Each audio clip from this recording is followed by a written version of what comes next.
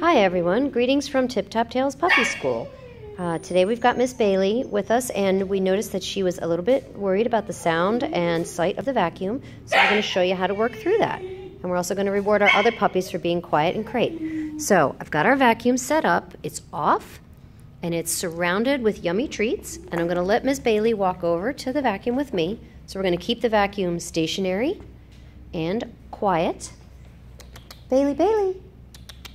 Hi, Bailey. Do you want to check this out? And we've got some lovely treats all around the vacuum, so when Bailey approaches the vacuum, nice stuff happens. And we're just going to give her some treats so that she feels super comfortable. Obviously, she's a little worried about it, so we're going to move the treats a little farther away from the vacuum so she doesn't have to get quite so close. Hi. And then we might also walk past the vacuum. And if she follows, good girl. Anything she does near the vacuum is going to make nice stuff happen. Bailey.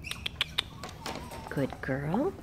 Good girl. That's right. So right now she's sitting by me, but she is looking at the vacuum. Good girl.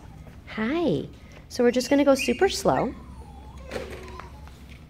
And we're going to make sure this vacuum is super paying off for her. Ready? So this is always a good first step.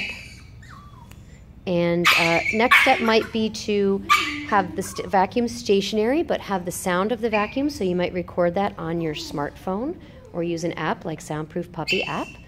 So again, vacuum stationary, but a little bit of sound, and if you use your phone, you can control the volume, play it at a really low volume. Then we might go volume off and move the vacuum a little bit, but away from the puppy.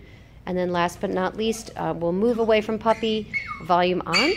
So we're going to put it together in stages. Good girl, Bailey. Good girl. We're just going to keep working on this while we're here at puppy school for the next few weeks, and we'll get her a little more comfortable with this vacuum cleaner. Thanks, Bailey.